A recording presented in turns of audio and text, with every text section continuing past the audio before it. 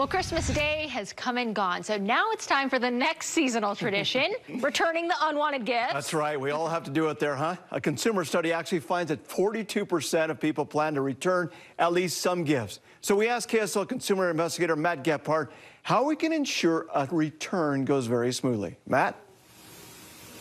Dan, Ashley, good evening. Yeah, maybe it was the ugliest Christmas sweater ever known to mankind, or maybe Grandma had a great idea. She'd get your kids a karaoke microphone. That's what they need, is to be louder, right? No matter what, there's a pretty good chance you've got some returns coming. So here's how to make sure that you actually get your money back when you do those returns.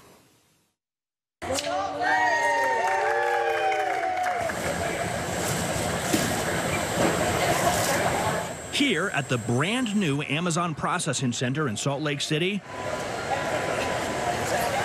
the machines that were so busy last week getting Christmas under the tree are now busy processing all of those thanks but no thanks returns. But while efficient, conveyor belts have been known to rip off a return label or two. You can make the return super easy. It's part of the reason that Amazon encourages people to make returns in person at a UPS store, Kohl's, or Whole Foods, says spokeswoman Natalie Wolfram. They scan my barcode that matches the item that I want to return, and they take it off my hands for me. If you do choose to mail back a package, remember that a wet, runny label that nobody can read will not do anybody any good.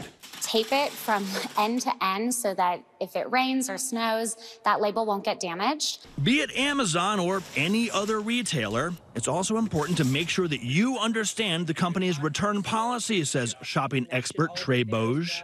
The easier you make it for the retailer, the better off you'll be. A missing receipt, ripped off tags, or a torn to bits box can derail some returns, she says. But the #1 mistake that we consumers make is procrastinating past the return window. You don't want to wait until the last minute to ship that item back. Boge also says that having pictures of the item you're returning and its shipping label, and even putting a note with your name and phone number inside the box, are all good things to have in case it does get lost in the mail.